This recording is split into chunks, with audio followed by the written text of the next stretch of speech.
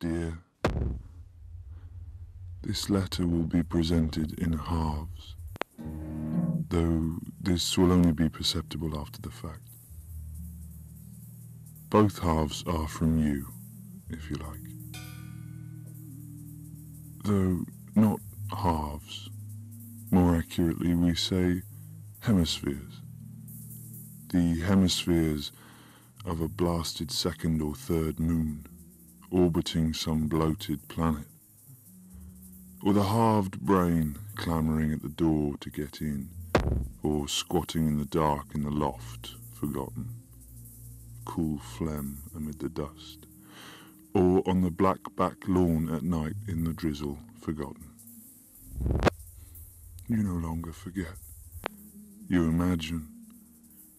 Worst kind of forgetting, to only imagine. How I'm at your... This bifurcated moon, arid, equatorial separation, a literal polarity. The two halves of this moon infinitely intimate somewhere near the lipped midriff, a Gobi or Saharan midriff.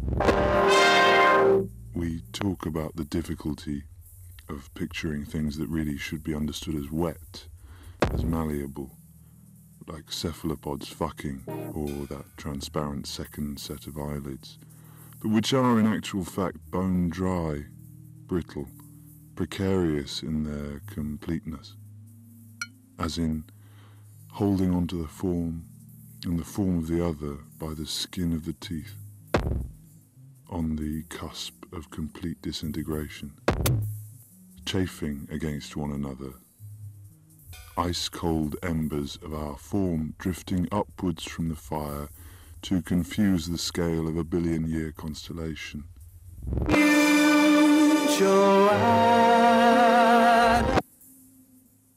Picture us together, in love or something.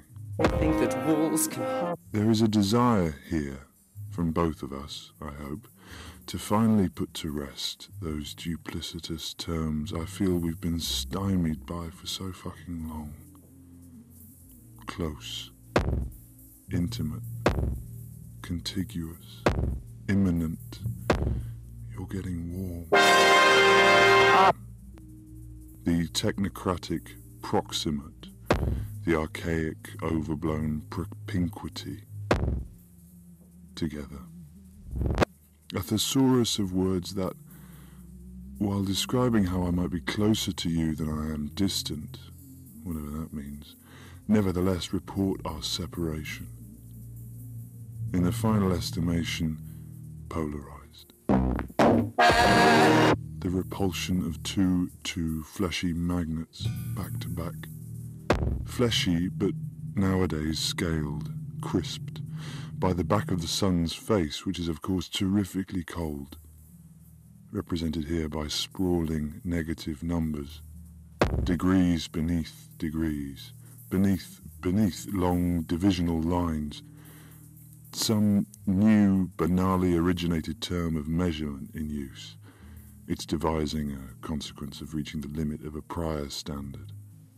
A cold dead snake-like sibling for Kelvin, for Celsius, the apologists of Fahrenheit, the patron saint of sprained frenulum linguae, that thin purpled muscle connecting the tongue to the bed of the mouth, where you and I both have buried hundreds of those metal tips of thermometers. I'll steal. This cold being one of a suite of environmental factors that have been suggested as aggravating to this skin condition I suffer from. The list also including stress, depression, perhaps by that fat thumb or the terrible 3 fingers that shift between dimensions, etc. Withdrawal of systemic corticosteroid, some form of feng shui of the internal organs, etc. Few have shown statistical significance, so we turn to the advice of quacks and tabloid scientists, and wolf down great handfuls of blueberries and drink pots and pots of green tea, subsequently yaw in and out of the downstairs toilet a lot. We've noticed, of course. I would say because we care, but I can't really say that with any conviction. Conviction, I'm afraid, is reserved for abuse. Over there, the lure of the parent planet, attracting and repulsing our intimate, clinched beings for its own conceit. Tides, night, light, some forms of beauty, lunacy even, especially, derived from our distant apprehension. While up here at the source, in the silence, we are, I think, essentially bloodless and essentially motionless, transfixed. The only movement you and I experience being the direct result of a larger object's whims. I was mistaken. So, accordingly, you quietly describe value here being relative to weight, to girth, to height, to wingspan, etc. The characteristics of material provenance being shifted back towards some sort of fundamental taxonomic schema where, truthfully, you say, there is finally some sort of decency in evidence. A democracy of objects based not upon their marketability but upon a heady combination of their volumetric aspect, concerning their gravitational faculty, the sun superseding Mercury, for example, the supermassive black hole tucked beneath Orion's belt buckle superseding every other item in the galaxy, for example, and their conceptual sphere of influence. This kind of deferential behaviour fools no one. The entire cast of a Bresson film, inscrutable and simultaneously, miraculously, utterly clear, opened, gaped, interpolated by us, the holes in search of boundaries. You and I both understand them, their frigid faces. You proceed to describe a film in which models from Bresson's company perform as the 66 natural satellites of Jupiter. Jupiter being something like a central bank, or a river, or a castle, or a farmhouse. The satellites wander, impassive to veil desperation, around Jupiter, coming into contact just with one another. The lightest kiss, the slightest graze of a hand on a forearm, the warm or cold depression made by a gaze, though it would be more accurate to call such a gaze a reflection. Nothing behind there, as in no source to outward movement, at least nothing we could describe as being for or at you. Each face turned toward us for our inspection, though really it's hard to look for long at or into these gathered moons, simply depressions, concave mirrors, reflecting our own unresponsive faces in grotesquely impassioned, perverted expressions. Empathetic crumplings of brows, flirtatious pouts, encouraging smiles, warmth, living plumpness, molten glass mid-blowing, basically. This hall of mirrors, stalking the film set. We turn each round in turn to gaze into the mirrored bowl at our lacking selves, serving simply to ape our emotional coherence. A certain lexicon of gestures, infinitely evolved from those contemporary touchscreen swipes, pokes, smears, dismissals you're fluent in.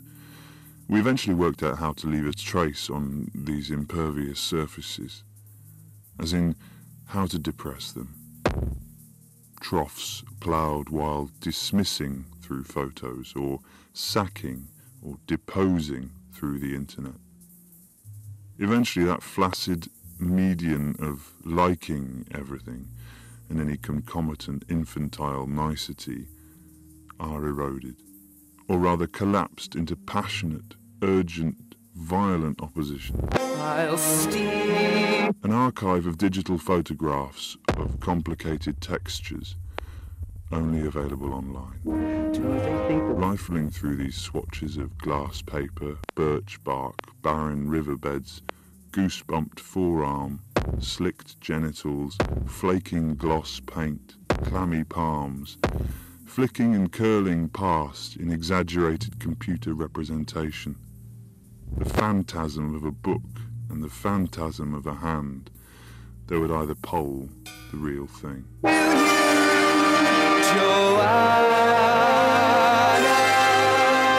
We hold hands, fingers interlaced and clenched, confused, bald. Spheres both, you say. The spheroid a consequence of an object's gravitational lure upon itself, its reflexive attraction, a kind of narcissistic physics. Black holes forming as a consequence of a superabundance of ego. The black hole's self-love, its penetrative gaze being gamely accommodated by its own gaping and amply lubricated sockets. The result being a perpetual bind of penetration and reception, field of movement, narcissistic gravitational heft so terrifically powerful that nothing within its field of influence can escape. Hence, a deep melancholy within the whole. Still, we hold on to one another, willing spontaneous synthesis to occur. We can never be close enough, you and I. There is always some barrier, however imperceptible. An illusion of penetration. At no point do you make it through to the other side, which would presumably necessitate one of us submitting to becoming a whole, defined, contained by the other, whom one would wholly interpolate. The quandary being ontological here, at least initially. How can I be if I am defined as an absence within you? Hemmed by you, you define my perimeter. Fucker. Without you, I would yawn apart. Lacking edges, skin, slickening substances, I am nothing. A hole without a brink is nothing. Which returns you to your terrible, insurmountable proximity with renewed resignation. A renewal of its abject necessity. Definition, noun, adjective, etc. Slump, fuck it. sweetly buried in your yellow hair? A never-ending, terrifically chapped kiss. The two hemispheres of this thing kissing, passionately, though not without a certain reticence. A reticence echoing backwards from some inevitable finitude in the future. Kissing at the widest point. Four vast lips depressing one another. Attempted coalescence through the desperate application of terrific pressure. The upshot being a kind of continental lilo scored with industrial applique, dividing the cushions of lipids, blood, sex. Satisfied enough to dream. This is an attempt to speak of depressions, to speak as depressions, for speech, words, etc. to depress. A coincidence of forms to depress. A critique of depressions also, if I say so. To speak of depressions from within depressions, from the wet floor of depressions, looking up at a blurred chink of grey light. An echo in here that serves to plot the internal walls of the depression. A sorry parody comes drifting back. Joanna, I don't sound like that, do I? Conveyed from this narrow black bed at the bottom of depressions, this narrow black wet bed, the ceiling above which are texted into complicated symbols that denote the more familiar constellations, only rendered absurd, properly alien, by this dislocation beneath the skin of a moon a few light years away but within the same solar system.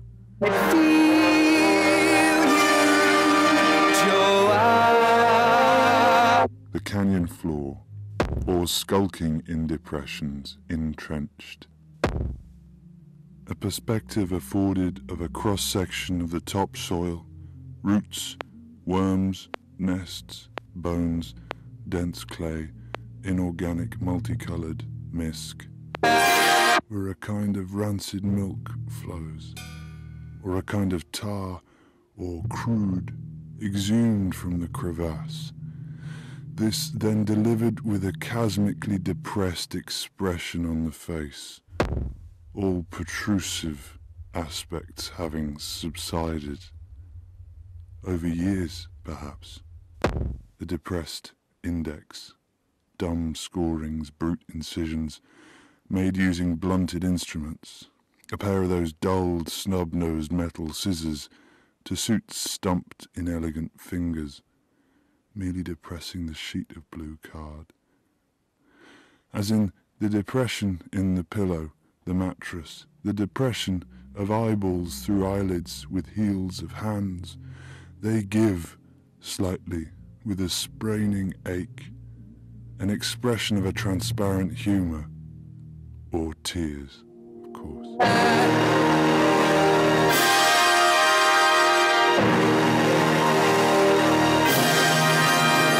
They say things will get better. All I know is they fucking better.